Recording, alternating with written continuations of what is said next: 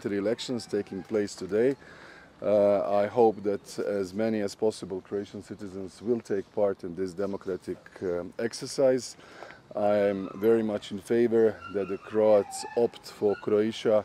where the constitution and the constitutional order is respected, that the Croats also vote for the strong belonging and I would say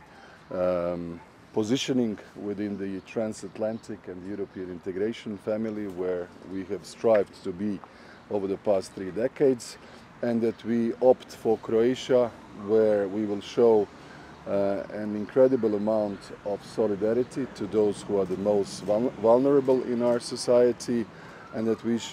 shall strengthen and make our economy more resilient. And given the altered geopolitical context that we live in globally, European-wise, regionally,